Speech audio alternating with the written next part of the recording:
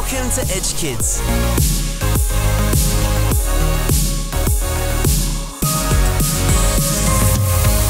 Hi kids, my name's Lisa. I just want to say a big welcome to Edge Kids. Now today you are joining us for week 6 of our series called Storytime. We've been looking in the New Testament in the Bible. I've got my Bible here. So I've got the Old Testament, which is the first part, the New Testament, the second part. We're looking at the New Testament, and what's amazing is that every story in the Bible, it's incredible, it's interesting and true, but we're just zooming in on a few of those stories to have a closer look. Now, I'm going to do a quick little rewind, quick little recap for you of what the last 5 weeks, what we've talked about. So I'm going to need your help here. 1, 2, 3, 4, 5. Pretty simple, 5 fingers. All right, ready? 1. Everyone say 1. Come on, louder. 1. Amazing. We talked about Jesus' birth. We focused on his baptism. Everyone say 2. Amazing. Week 2, we talked about the miracle of Jesus raising Lazarus from the dead. That one was pretty cool. Everyone say 3. Come on, 3. Awesome. Jesus feeding 5,000 people. That was awesome. 4, we talked about the transformation of the tax collector. Remember, named Zacchaeus, little guy up a tree, totally transformed. I love that. And then last week, week 5, everyone say 5. Awesome. Jesus cleansing the temple, flipping tables, making space for there to be prayer and worship again. I love that story. Now, a lot of these stories all happen in the gospel books of the Bible. So that's at the start of the New Testament where we've got Matthew, Mark, Luke, John. Now, towards the end of these books, we see Jesus be crucified. He's raised from the dead. Then later, he ascends to heaven. When Jesus goes, the Holy Spirit comes. The Holy Spirit, he brings power to Jesus' followers, which is amazing. So we're going to speak in a little bit more detail about that a little later. But there's some very, very significant events that happen in those times. So I encourage you, keep reading your Bibles, fill in all of these gaps. But that is where today's story comes in. So today's story is about 2 very regular, ordinary people. Point to yourself. Yeah, point to the people around you. Regular, ordinary people. Now, the first guy, he was a fisherman. Any fishermen? Any of you like fishing? Does anyone here like fishing? I like fishing. This guy, ordinary guy, his name was John. He was just a regular kind of fisherman man. But he learnt from Jesus that he was empowered by the Holy Spirit. So then what we see here is we've got this ordinary guy called John, who's just an ordinary guy, but then he's empowered by the Holy Spirit. Then we have a second guy, ordinary kind of guy, named Peter. Funny enough, he was also a fisherman.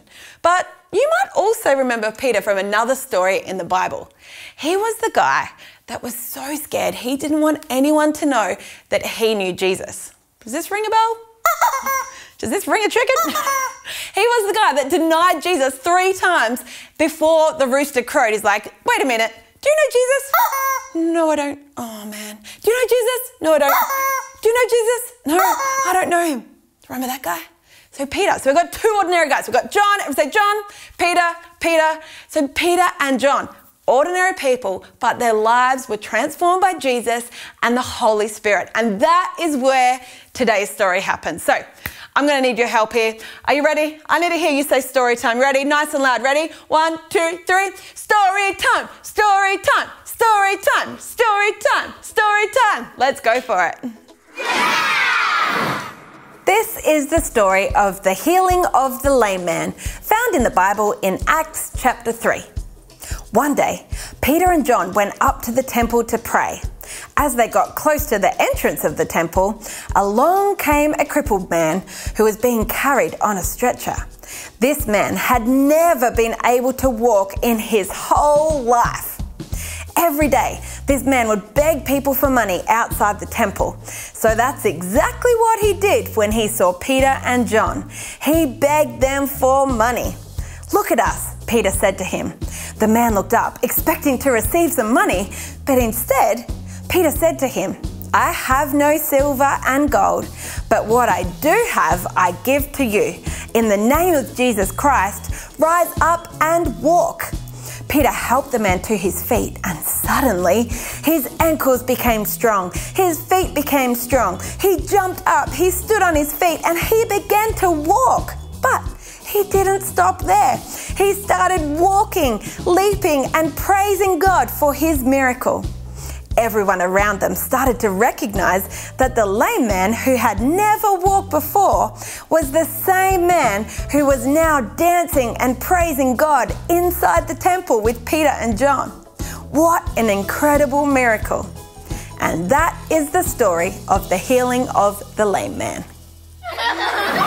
I love that story. When I was a kid, one of my favourite songs used to be about that story, when it says like, he was walking and leaping and praising God, walking and leaping and praising God. I just love imagining him being someone that could never walk to then suddenly walking, leaping. I would have been dancing around. I love that story. What an amazing story.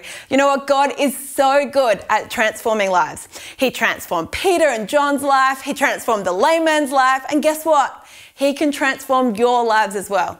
Can you imagine going from never being able to walk to suddenly being able to dance and leap and walk around? What a transformation. God wants to impact your life. Now, maybe you can walk around, but maybe there's some parts of your life that you're saying, God, I need healing. God, I need freedom. God, I need your help. God can help us today. You know what? I would love to pray, because I know that the same God that transformed John and Peter's life and the lame man's life can transform your life today. So I'm going to pray. Let's close our eyes. God, I just thank you that you are more than able to transform our lives. God, we just lay before you the broken parts of our life, God, the parts that need healing, the parts where we really need your help, God. I just thank you that you are a God who transforms. You're a God who restores. You fix broken things. And God, I just thank you that for every child right now, God, whatever they're facing, God, you just want to tell them that you love them, that you are more than able, God, to see miracles happen in their lives, God. We trust you. We trust you with it all. And God, we just thank you that you're a good, good God. In Jesus' name, amen. Amen. I want to encourage you guys, keep reading your Bibles. That story is from the book of Acts. I encourage you, read the book of Acts. There's so many stories in there, all about miracles that happen like that. So go for it, and we'll see you guys next week. Bye.